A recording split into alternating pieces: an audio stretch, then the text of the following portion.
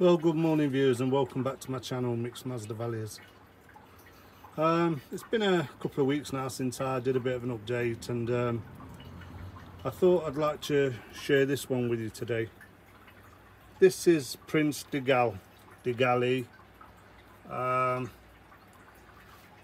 checked all my books I've got on it and I can't find it anywhere, so if there's a viewer out there who can give me a bit more information on this, I really would appreciate it. It's a good 3 or 4 inches from top of the spur to the end of the spur. It's certainly got Vitiana in it. I don't know if it's going to pick up the colour of the red. I'm not sure. But yeah, I thought I'd share that with you today. And what I want to talk about today is shading. I get a lot of people asking me about my shading in this greenhouse. Well, as you can see, I've got shading on the roof, and if I look through the side there somewhere, you can see it's quite dark on the sides. That's because I've had my screen up for the last 2 years. Now I'm going to change things around a bit in here. You can see down that end it's still covered in, then it gets lighter towards the top. I'm now going to change the shading, and I'm going to talk a little bit about shading today, because a lot of people that I know are getting shading from eBay and they're telling me what they bought, and when I look, actually what you've bought is not shading. What you've bought is debris netting, what goes on construction sites, usually on scaffolding, to prevent any materials falling off. There's no UV protection with that. I know it says 50%.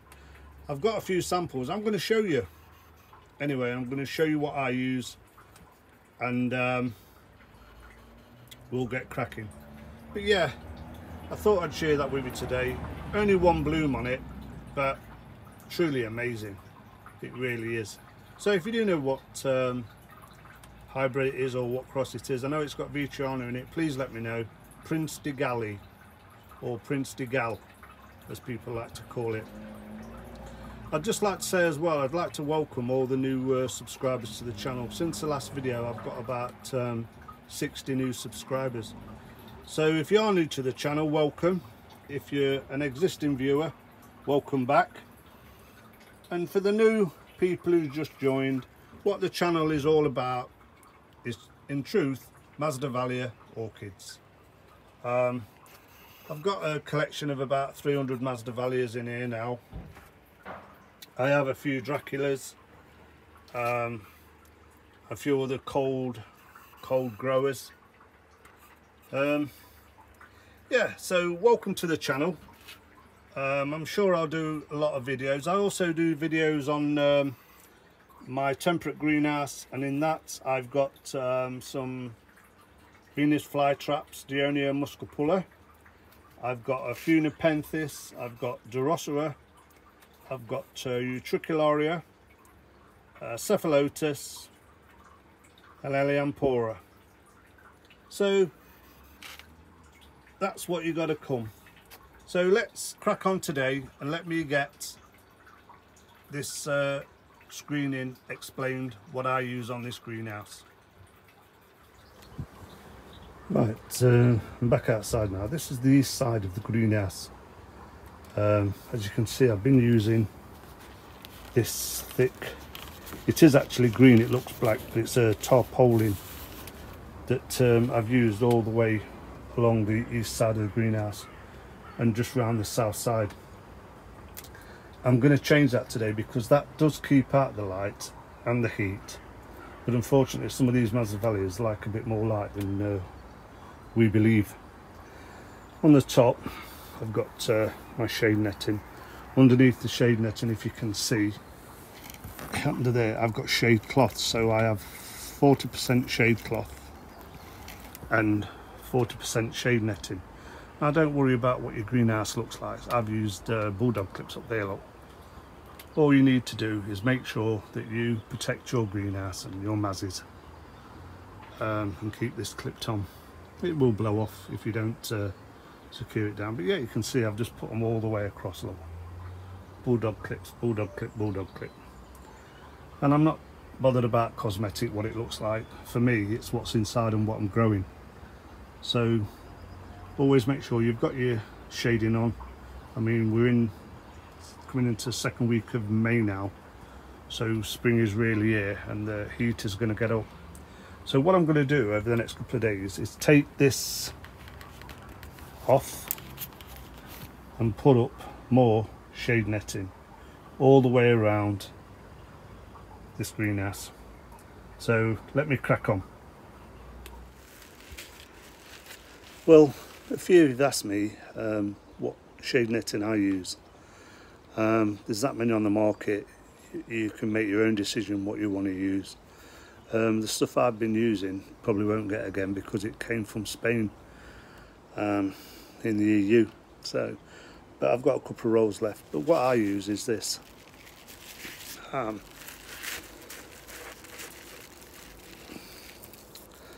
This is the stuff I use. It's quite good.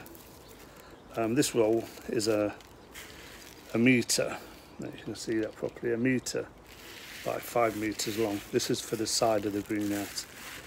I've got another one here that I'm open, so I've got a bit. This is it packed up. It does say on there somewhere, I'm sure you can read that. Hope you can read it, but it's 90% shade cloth. It gives UV protection. It says there 1 metre, 5 metre length, and that's what I've been buying from the EU for a few years now, and it's what I've always used. I mean, on the roof, I think that roll is 4 metre width, because I've got 2 metres one side and 2 metres the other, so it goes over the apex of the roof. The shade cloth underneath I put on from after 2018. Can you remember when we had that really hot summer? The bit of mini heat wave we had in 2018. I lost a few plants then, so that's why I use double shading on the roof. But yeah, this is definitely good on the side. There's a lot of shade netting out there. You can buy what you want. You know, there's another type of shade netting. I think Roger's got some. I know Oliver used to use it on Oliver's greenhouse. It's like got aluminium strips in it. They say that's good, but I'm not sure how much that is. I think it's quite expensive, and you know me, I like to do my greenhouse on a budget. I like to keep everything cheap. I'm retired now, so I can't afford everything. But so long as it gives protection, it's what you want. But you certainly don't want to use the scaffolding debris netting. I'll put a couple of pictures up at the side of this while I'm recording now. One of what it's like when it's open, and one when it's actually on. The structure of a scaffold outside a building. That'll give you no protection whatsoever. But people are buying it because if you look on good old eBay, they're saying greenhouse shading. And if you look at it, it's not greenhouse shading, it's debris netting.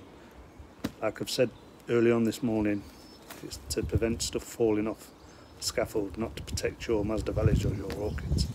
So if one of the things you've got to get right as well as everything else is your shade netting. Well, I'm just sitting out here having a cup of tea. I'm going to crack on now, so I'll go around there and replace the sheeting that I've got on now, the dark sheeting. I'm going to replace that with this, and we'll have a look when I've finished. So I'll finish my tea and see you all in a minute.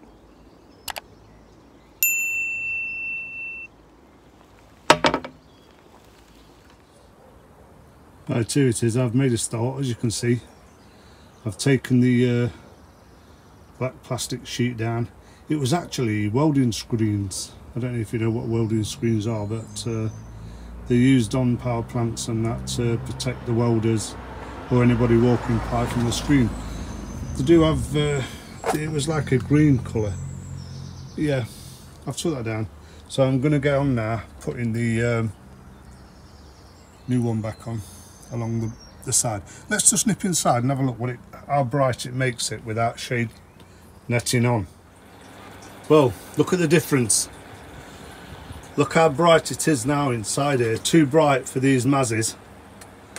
But I'm hoping by putting additional shading on, I'm going to allow a little bit of lighting. Well, I'm reducing it by 90%, but a little light, so these mazzies get a bit more light than they've had for the last couple of years. So I'll plod on, and I'll get back to you as soon as I've got the netting on. Not be a second.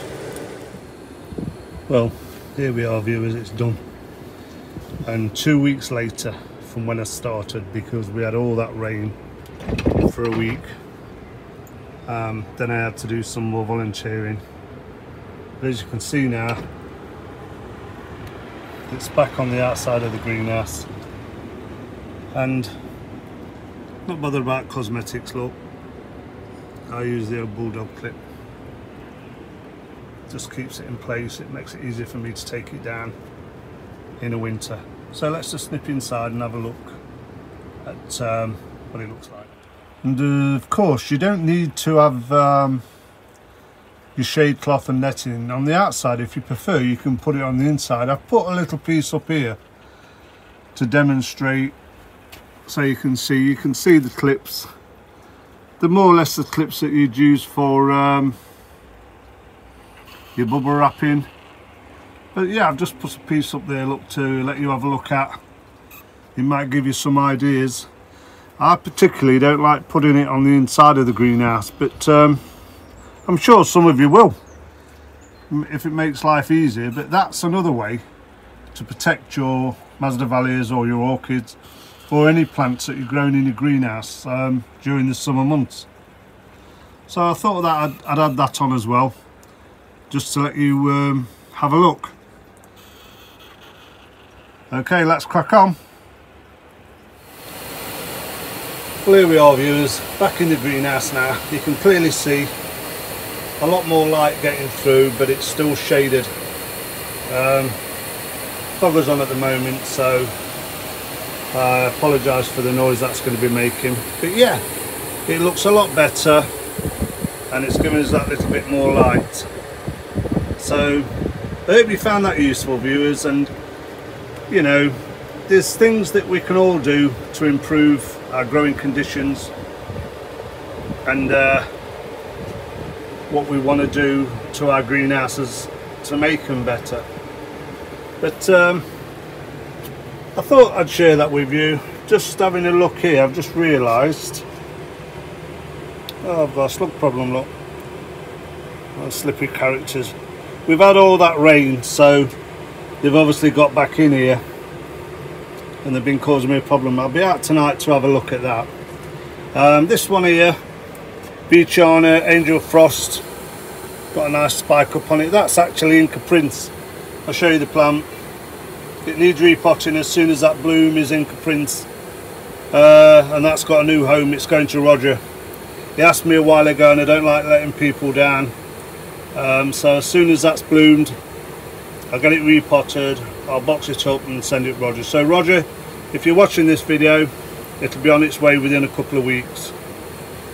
Right, just while I'm in the greenhouse and we're having a look round, I keep getting emails or messages from YouTube.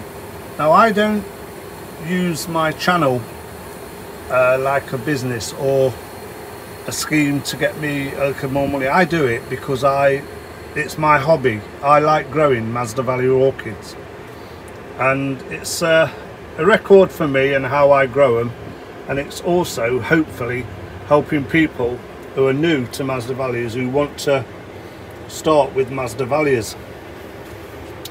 Now, they keep telling me that I've got to monetize my channel. I don't have to do it, but they're just recommending I do. If I don't, because of my subscribers now, they're going to add adverts to the channel. Well, let me tell you, Mr. YouTube, I don't really want your adverts, but it don't look like there's anything I can do about it.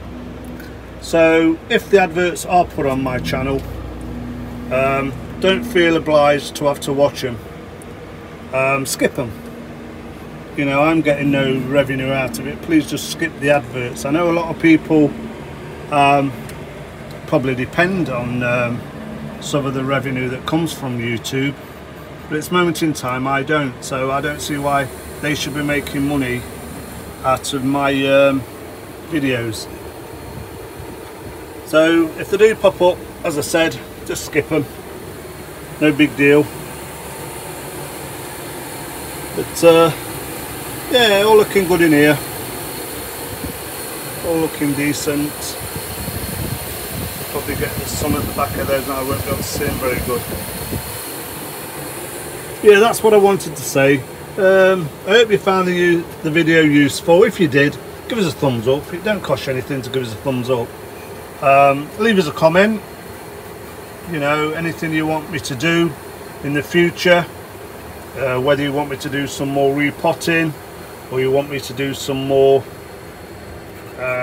taking divisions off these mazzies. Let me know in the comments and I will do the video to suit the viewers, because like everybody, you get struck sometimes and you don't know what to do on the next video. But if you do want me to do a video, let me know what you want to see and I'll put the video together for you.